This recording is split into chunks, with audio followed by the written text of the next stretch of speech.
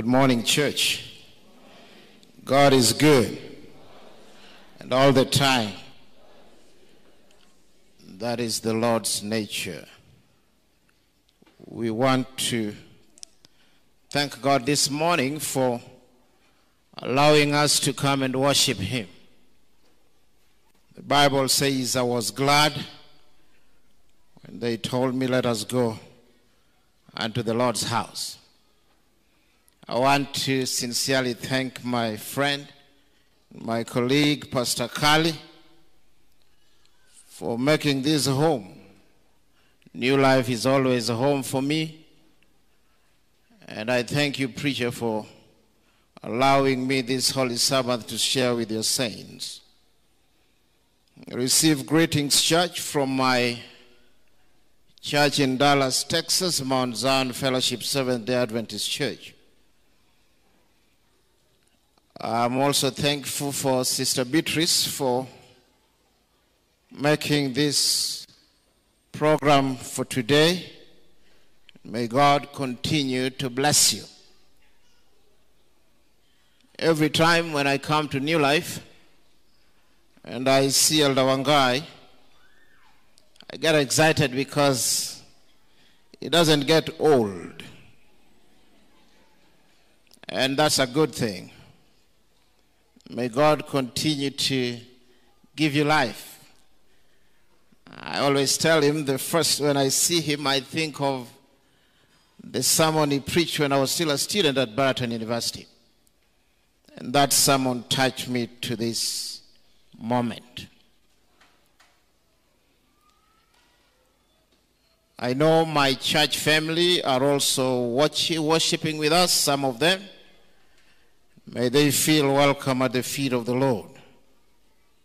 This morning, as I look at the clock, it's 12 o'clock, and I should be done in the next 30 minutes. I always believe, and I say, the new beatitude that says, blessed are the brief, for they shall be invited back. I believe that's why I've been invited back this Holy Sabbath. And we thank God. The word that I want to share with you this morning, I've already shared one time with my church family, but I felt that it would be worth sharing it with you here because I believe you are preparing for your evangelistic campaign that we all need to take serious. And my title of the sermon, Just Go. Just go. I'm privileged to have my little kids here, two of them, as you've been told. I try most often to come with them home so that they can have the love of their motherland. You see, when people tell you that give thanks to the Lord at all times, it's always a loaded statement. Because personally, I thank God that I was born in Africa and grew up in the village and live in the U.S. Because I ask myself sometimes, if I was born there, I don't know how life would be. But when I come with my kids, it's always like a movie to me, and I love it. The way they behave. I took my daughter or the family to see their grandma in Kisii. They were given, on our way back, they were given 2 chicken.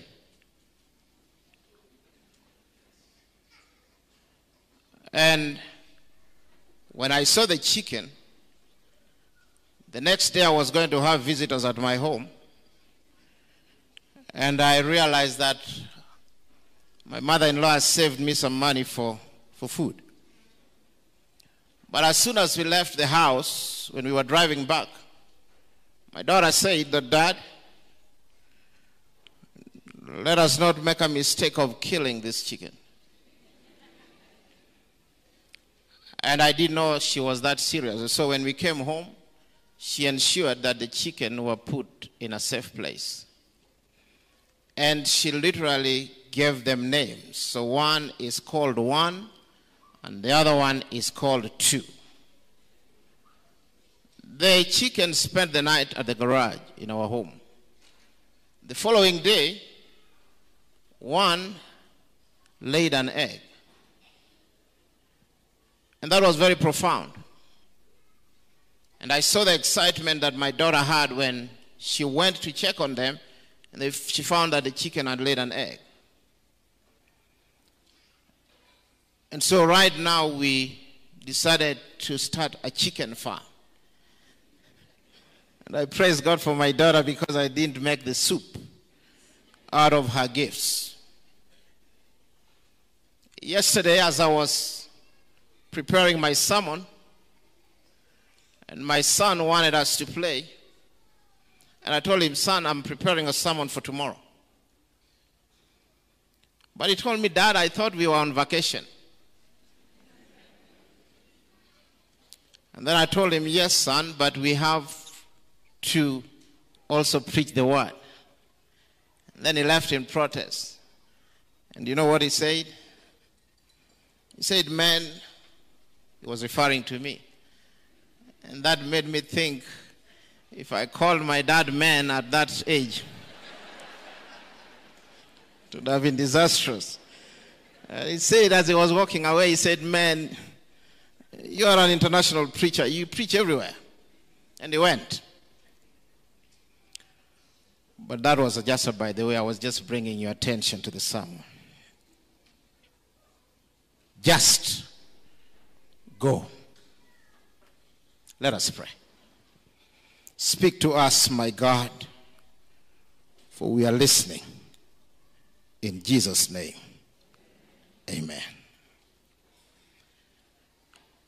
We will share from 2 texts, the book of John chapter 13 verses 1 to 15, and the book of Matthew chapter 28 verses 16 to 20.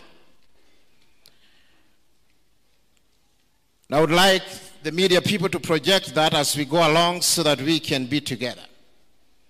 Just go. The Bible says in the book of John chapter 13 verses 1 to 15, and I would want us to read it together. It was just before the Passover feast. Jesus knew that the time had come for him to leave this world and to go to the Father. Having loved his own who are in the world, he now showed them the full extent of his love.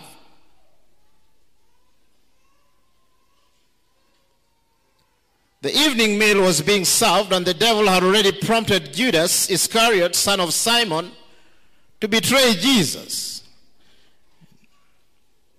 Jesus knew that the Father had put all things under his power, and that he had come from God and was returning to God. And so he got from the meal, took off his outer clothing, and wrapped a towel around his waist. And after that, he poured water on a basin and began to wash his disciples' feet, drying them with a towel that was wrapped around him. He came to Simon Peter, who said to him, "Lord, are you going to wash my feet?" Jesus replied, "You do not realize now what I'm doing, but later you will understand." "No," Peter said, "ye shall never wash my feet." And Jesus answered, "Unless I wash you, you have no part with me. I will pause there. I have heard that it is true how important it is to listen to statements of a dying man. For often, if not most times, those who are at the edge of their life's journey, those who are coming to the end of their life on this earth, will oftentimes say some important words before they go. I had longed personally, my dad had passed away, and he used to tell me every time when I'm concerned about his health, he told me, son, when my time comes, I will tell you, and I will have some words with you. But unfortunately, my dad died before sharing those words with me. But perhaps this could be true of the last words of Jesus. And I speak not this morning, children of God, about the words he spake last on the cross. For those words are equally important and very powerful, perhaps above all other words. But this morning I want to bring your attention to the last conversation that Jesus Christ had with his disciples a session prior before the cross. Just from the pericope that we've just read in the book of John, chapter 13 from verses 1. Because unless you understand what happens here, you will not understand what he says in chapter 14 going forward. So in John chapter 1, what we have just read, Jesus gathered his disciples together. In verses 1, it says the hour had come for him to depart of this world. He was about to go to the Father, having loved his own who are in the world, the Bible says. The Bible records that he loved his own to the end. In verses 2, it says that during this supper that we know as the Last Supper, the devil had already put in the mind of Judas Iscariot to betray Jesus. And at this Last Supper, Jesus does something that is very powerful that I want us to understand. Scripture records that he lays aside his outer garment. He took a towel, tied it on his waist. He then fetched a bucket of water and began to wash the disciples' feet. If you are still with me, say yes. He took a towel, he ties it around his waist, he takes a bucket of water, and he begins to wash the feet of his disciple. I believe we all know about this, and we call this the ordinance of humility, the foot washing ceremony. And for us, it has become a ceremony. And there's a great meaning of this ceremony, a great spiritual significance of foot washing ceremony for us. But for Jesus, he performed this not as a ceremony, but he was actually showing us, or showing the disciples and to us as well, not just humility, but rather Jesus was trying to show us the kind of ministry he expects of us going forward. And we get some insights, children of God, of what he's doing, because when he gets to Peter, it is very clear. You see, what Jesus was doing for his disciples, he was showing them that when you are called to be his disciple, when you are called to bring in the sheaves, you are called not to take a title with you, but instead you are called to take a towel with you. I'll say that again. When you are called to be a disciple of Jesus Christ, children of God, you and I, you are called to take not a title with you, but take a towel with you. A towel signifies servant leadership. And when you look back at what Peter says, and he begins by saying, Lord. And he's right, because Jesus Christ is the Lord of Lords and the King of Kings. But this King of Kings knelt down on the dust, washed the feet of his disciples. And the truth of the matter is, and I understand where Peter is coming from, because what Jesus was doing in normal sense was beneath him. But Peter did not understand that the ministry that we are called into is not about titles, but it's about towels.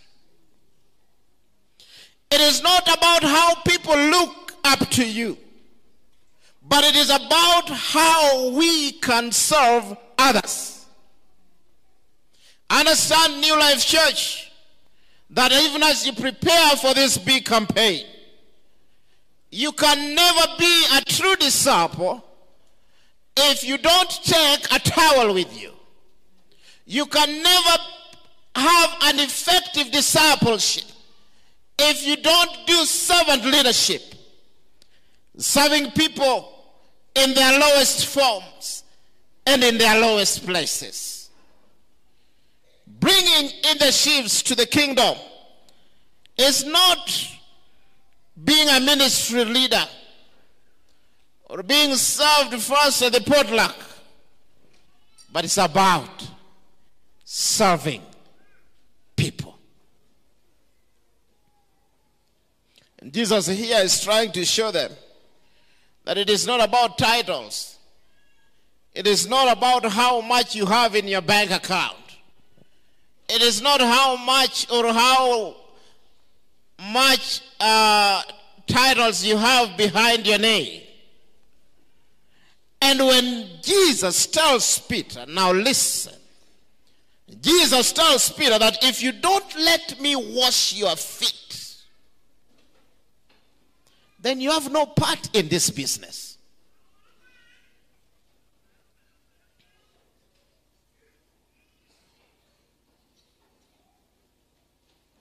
That if you don't let me wash your feet, then you don't have part in this business that I'm calling you to do.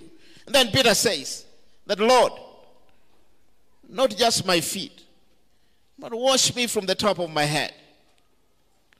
And Peter did not really understand that Jesus was not washing him to make him clean. For he says further on in the text, when you read in this pericope, he says to Peter that I'm not washing you to make you clean, for you're already clean. But I'm doing this for a purpose. And then after everything that Jesus did, Jesus asked them a question. Do you understand what I have done for you? He told him, you call me teacher, you call me Lord, and you are right, for I am the Lord. And if I, your Lord, would wash your feet, then you ought to wash one another's feet. Jesus is saying here, children of God, that yes, I have a title, but my title is beneath me when I'm called to serve humanity. Yes, you may have a title. Yes, you may have all that money in your account.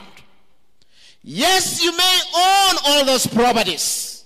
But when it comes to discipleship, when it comes to serving humanity that Christ Jesus has called you and I, those stay behind, but carry a towel with you. Jesus says, blessed are they, those who choose to do this thing that I've told you. He continues to say that I'm not speaking to all of you. Maybe later you can read that text.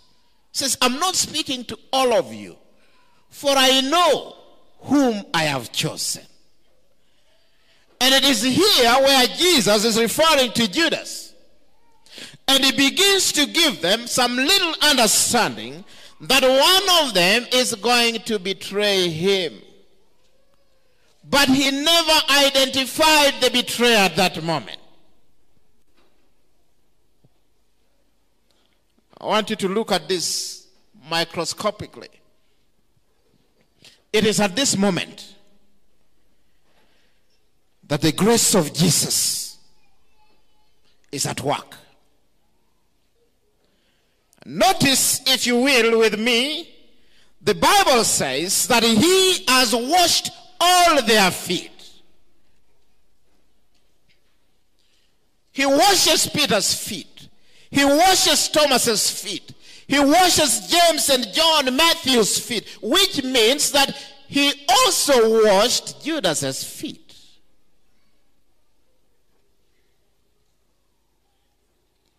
Thus giving Judas another chance, another opportunity here at the last moment to make a decision to change his mind. Because although the Bible says that the Spirit had gone into him, the Spirit had not completely taken over it.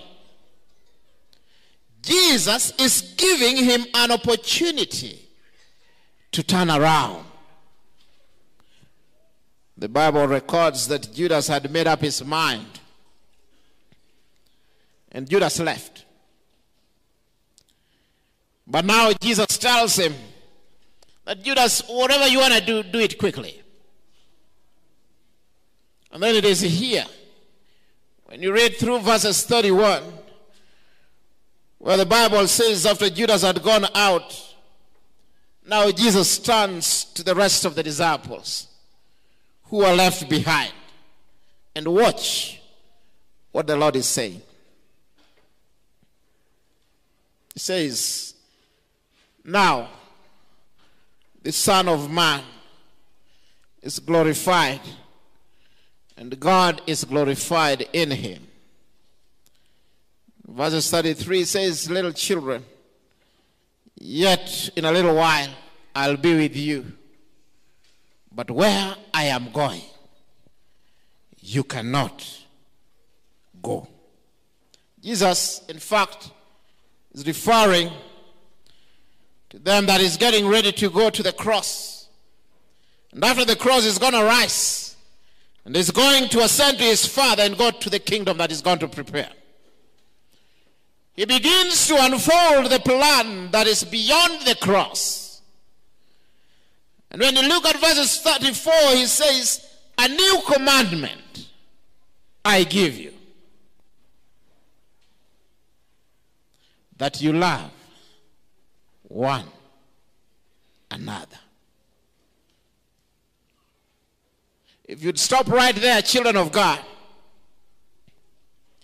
this is not very hard to do, because with some little effort, with a lot of little self-control, you can practice love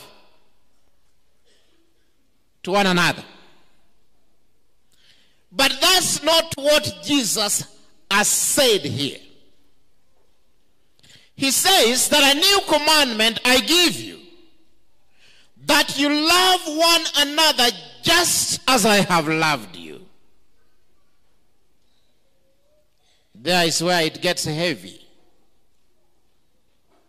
It's one thing to love a person, but it's another thing to love as Jesus loves you.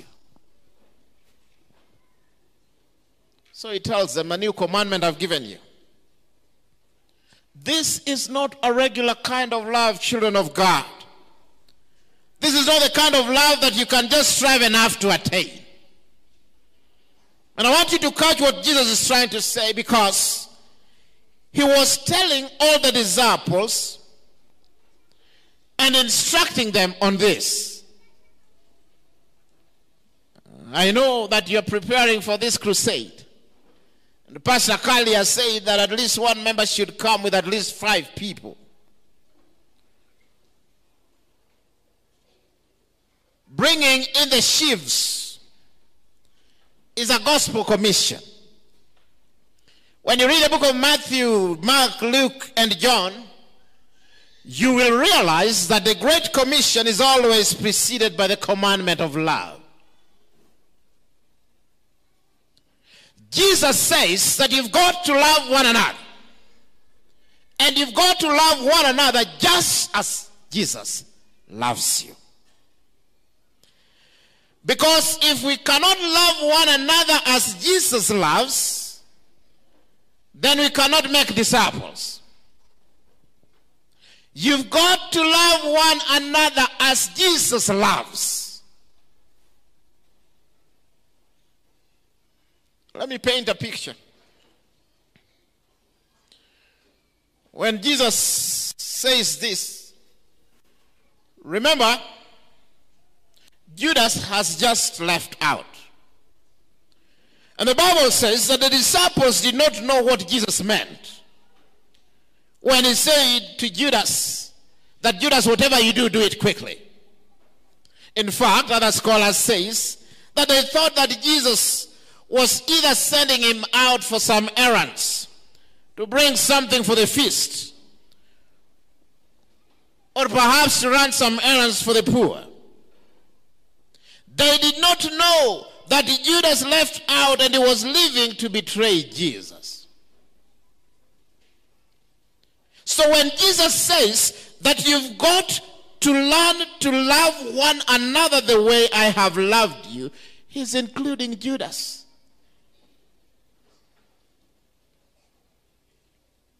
In other words, what Jesus is saying, that you've got to love even those who betray you. You've got to love even those who don't love you back. You've got to love even those who plan evil things against you. May I suggest this morning, maybe it's just me, maybe I'm the only one who believes that this is impossible. Because for me, in my own power, in my own strength, to learn to love and not get back is not easy. You see, in life, there are people that we interact with that are just naturally lovable. There are people that when you interact with, they just bring positive energy. There are people when we interact with just bring joy into our lives. But if I could push it further and get real, there are people even that we worship with.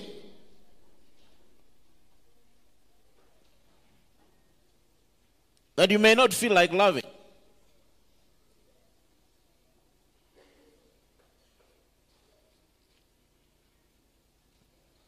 But Jesus calls us to love just as I love you.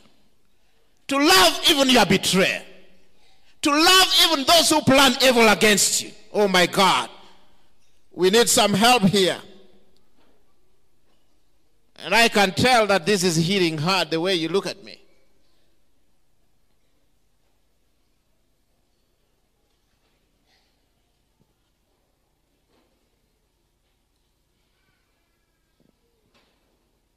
What I'm trying to tell you this morning, church, is that we will never be real disciples for Jesus. We will never be able to bring in the sheep to the kingdom of God unless we love as Jesus has instructed us.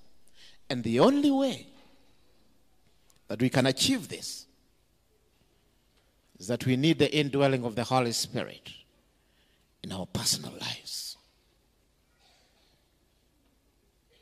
So Jesus says that the first step to be a disciple maker,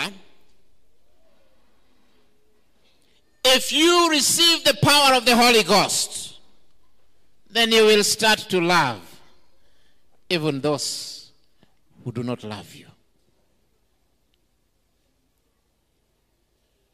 And through that, people who do not know the Lord, people who do not know the love of God, will see how you love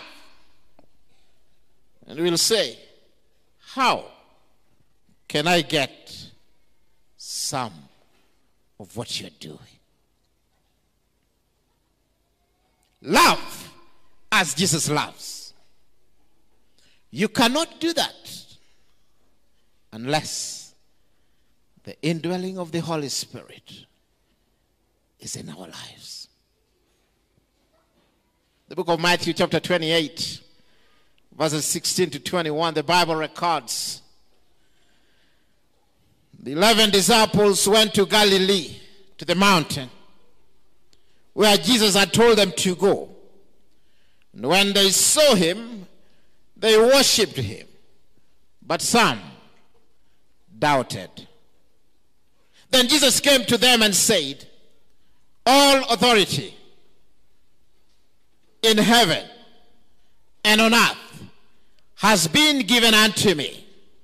Therefore, go and make disciples of all nations, baptizing them in the name of the Father and the Son and the Holy Spirit, and teaching them to obey everything that I've commanded me. And surely I am with you always to the very end of the age. This is a reminder to us. And this command that Jesus gave, the last commandment that Jesus gave, should be the priority of our church. By the time you read this pericope in Matthew, you will realize that the death, the resurrection, the burial of Jesus Christ has already taken place. And all that is left for Matthew's gospel to report is the promised post-resurrection, the reunion between Christ and his disciples. And here is a summary that we have in verses 16 and 17. The Great Commission. Now understand here that the 11 disciples are here. Judas is now excluded. And they went to Galilee, to the mountain where Jesus had told them to go. And the Bible records that when they saw him, they fell on their faces down to worship him. But some doubted.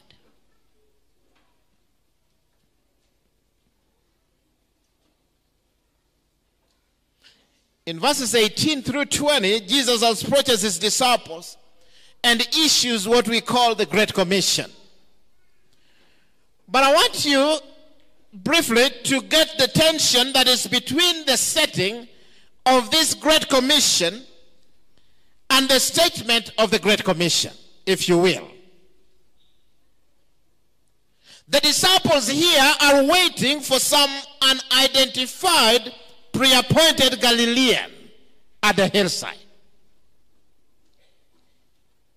When they see the resurrected Jesus approaching them, the Bible says that when they saw him, They fell on their face in worship, but some doubted. Feel with me the tension that is between this setting. But yet Jesus continues to approach them. And Jesus continues to entrust them with this great commission to the world. Oh, I don't know about you, but that doesn't make a lot of sense to me. But that could be a great way for a worldwide movement to be commissioned.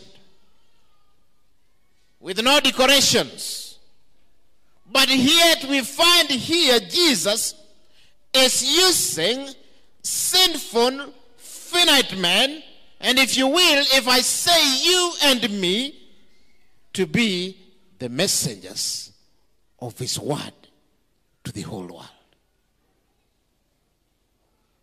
With no money, with no fanfare, with no programs, with no fancy buildings, he's charging these men to be his witnesses to the world.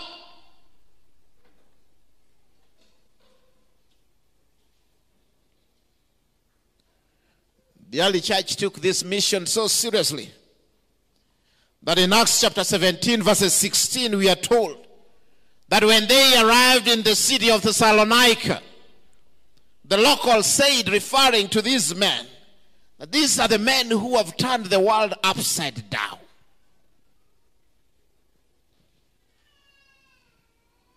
But I want to tell you, Newlife Church, and I stand here before you to declare that the gospel of Jesus Christ still has the power to turn the world upside down. And the Lord Jesus Christ is still willing to use weak people like you and me to be the witnesses of him to the world. We must be on mission as a church. We must not lose sight of what the Lord Jesus Christ has called you and I to do. We must ensure that this generation, the generation that we live in, should have this great commission and not the great omission. I'll say that again. We must ensure that we keep this great commission and not the great omission. What does this mean to be on mission? I'm glad you asked. Believe the claim that Jesus makes. The Great Commission begins in verses 18 with a bold declaration from the Lord. When he says, sovereign authority is of the Lord Jesus Christ. The record says in verses 18 may not be meaningful. The commission rests on the claim. Verses 18 may not be true if you don't get the previous verse. And the Great Commission begins with a bold declaration when Jesus says, all authority in heaven and on earth is given unto me. Jesus indeed has the power to make everything possible in our life. You see, power by definition is the ability to get things done.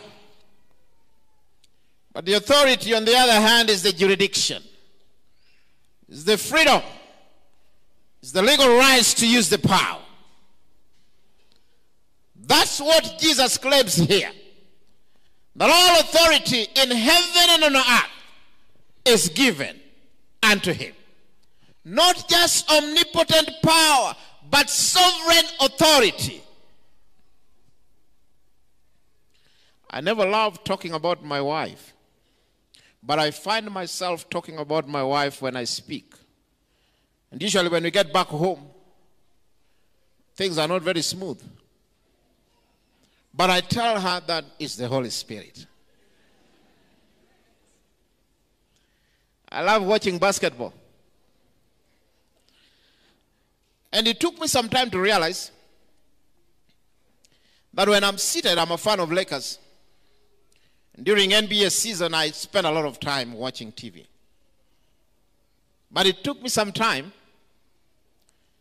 that when I settle to watch my game, my wife will always distract me. And they say, would you vacuum the other room? And then I would go do the vacuuming. And then I go sit back and wait. And then she would say, oh, would you kind of wash the garage? It took me some time to realize I did not know that my time with NBA was not very pleasant to her. Because sometimes I try to organize everything and settle my time, and then she would come with some chores. And one day I told her that, I understand that you are not a fan, but it would be better for you to support me. So the only way she supported me was to, when we are playing, she would always oppose the other team.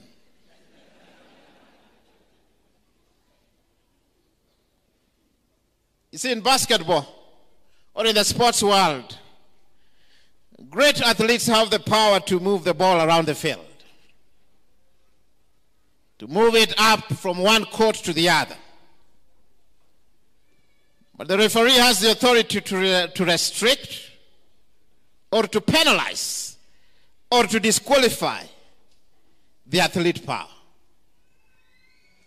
The athlete may have a big fan base. The athlete may have great skills. The athlete may have a huge contract. But all that the referee has is just but a whistle. But the authority of the referee triumphs the ability of the athlete. The authority of the referee in the sports world, children of God, Jesus claims the entire world, the entire heaven, and the entire earth. But the authority of Jesus Christ has no protest, has no instant replay, has no commissioner's ruling that can overrule the authority of Jesus Christ. All authority and power has been given unto me in heaven and on earth, Jesus says. And I want you to notice the scope of his authority. And the scope of his authority is just summarized in one word: all. In other words, no one else has that authority.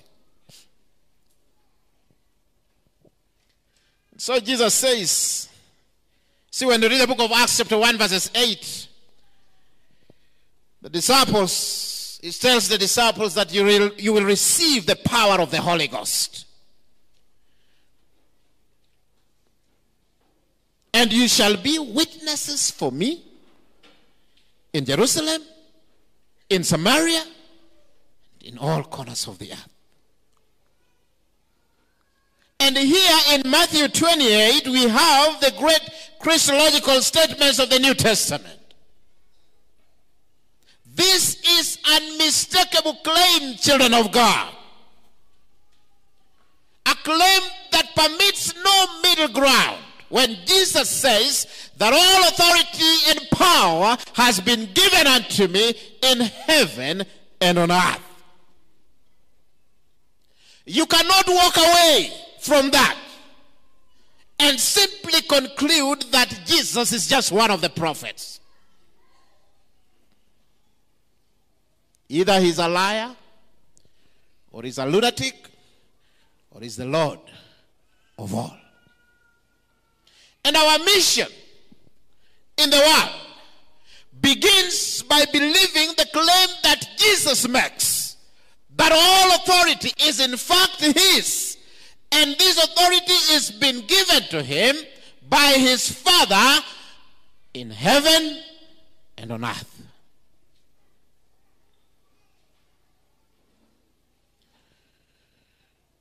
So this authority says,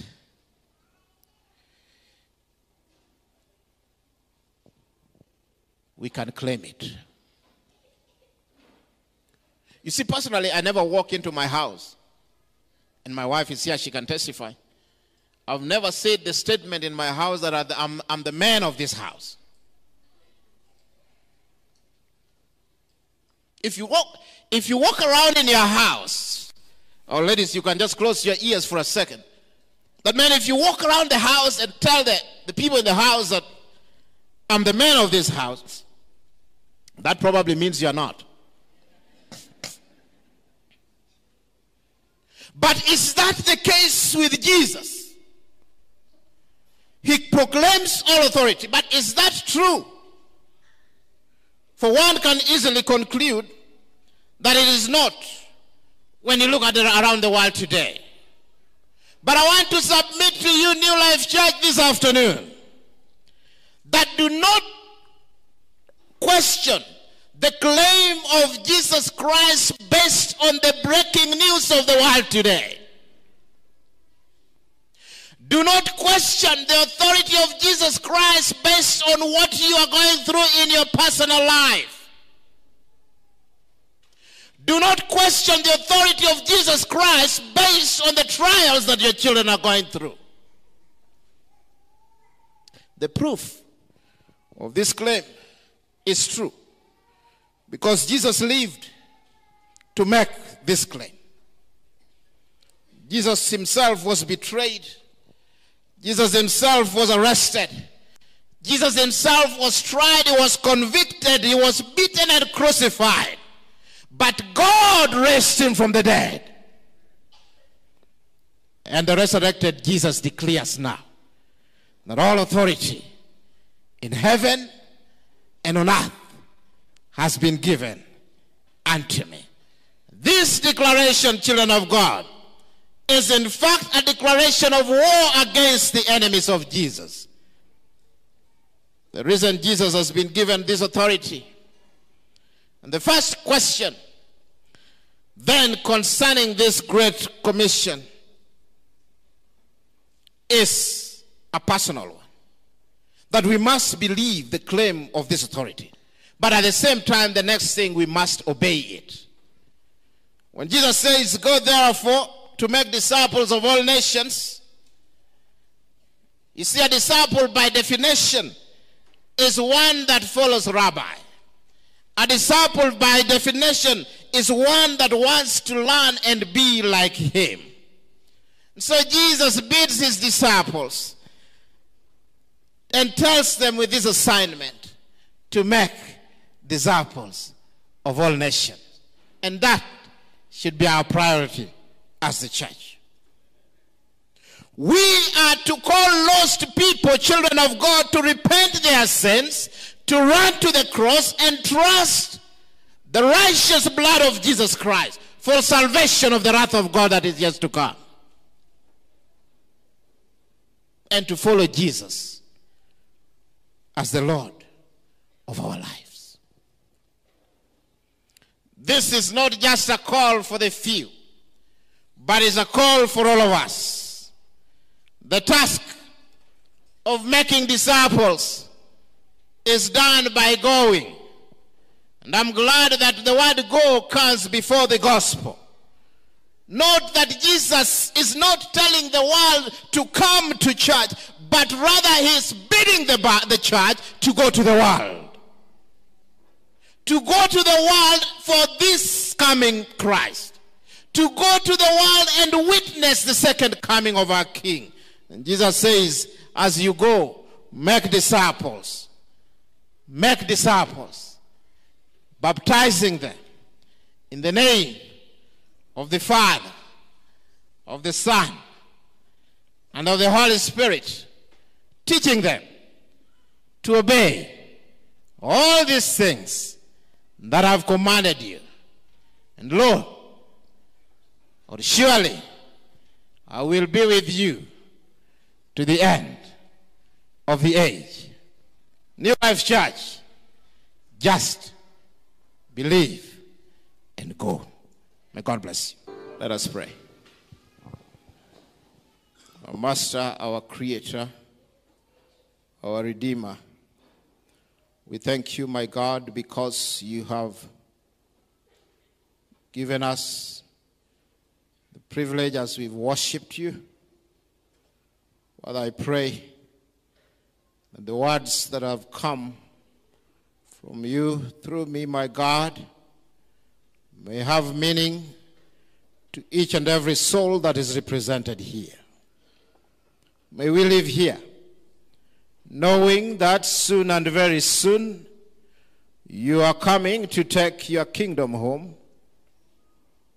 It is my prayer, my God, that all of us can submit fully to thy Holy Spirit, that your Spirit can allow us to love one another as you've loved us.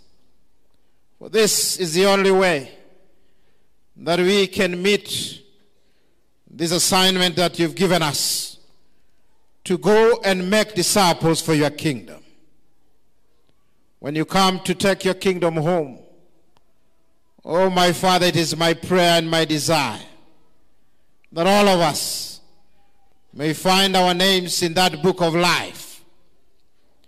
That even when, if our time on this earth passes before you come, may we leave on this earth saying to you that we have fought a good fight, waiting for our King to come and take us home. Bless us for the rest of the program. For in Jesus' name I pray. Amen.